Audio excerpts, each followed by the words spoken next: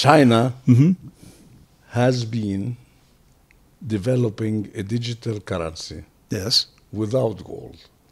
And it is based on the principles and rules of any currency.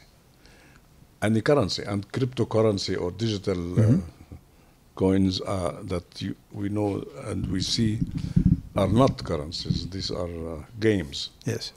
Now, for a currency, the rules of the existence of a currency is one, to be issued by a central bank. Not everybody, not you and me, everybody, any person can issue his own currency. It must be issued by a central bank. Number two, these currencies should be governed by rules and principles that apply to every user of the currency. And this does not exist in any of the cryptocurrencies that we hear of.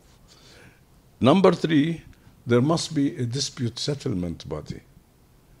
Now, that's why I said that these are games, because if you want, tomorrow I can set up for you a system of your own digital currency. But it is not reality. This is sham. Now, China developed a digital currency of the same currency, but digitally. So they did not invent a new financial system or monetary system, to be correct. It's not a monetary system, it's digitalization of the existing currency. System. So there is now in China two currencies, but they are one currency.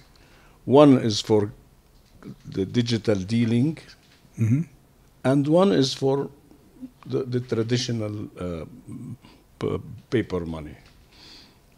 And both are operating in China. They did a very intelligent approach to the issue.